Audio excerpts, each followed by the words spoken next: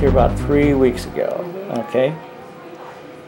All right, and then they start peeling like on the bottom of his feet, top of his feet, and then I'm not going to show his face. I just want to keep it private.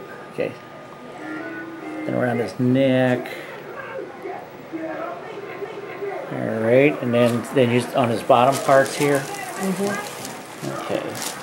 So this is really a complication of a strep throat after you've had scarlet fever. So he broke out with like major scarlet fever rash. Is that right? Yeah, it was everywhere. Everywhere. Let's take a look at your behind. Yeah, it was everywhere from the beginning. Okay. I thought it was like measles or chicken pox. Yeah. They was everywhere. Yeah. So he, from the time that, and he was put on amoxicillin. So he was treated for how many days with amoxicillin? 10 days. 10 days. Okay.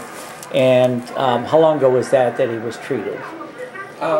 Like close to three and a half weeks ago. Okay. He's done with amoxicillin now. Okay.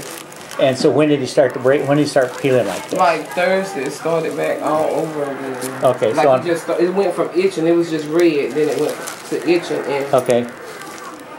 And it's the outcome.